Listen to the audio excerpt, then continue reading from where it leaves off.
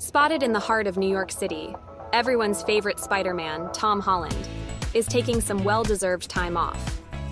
Cutting a casual figure in jeans and a teal t-shirt paired with a white jacket, Holland seems to be enjoying his hiatus from the acting world. Just recently, he opened up about his decision to take a year-long break after a grueling experience working on his latest project, The Crowded Room, for Apple TV. The 10-episode series was no easy feat. It had Holland navigating through unexplored emotions and juggling the daily challenges that come with being a producer. Holland is making the most of his downtime. But don't worry, fans, he'll be back in front of the camera before we know it, continuing to bring incredible characters to life. Stay tuned for more updates on Tom Holland and his exciting career. Remember to like, share, and subscribe for all the latest news on your favorite stars.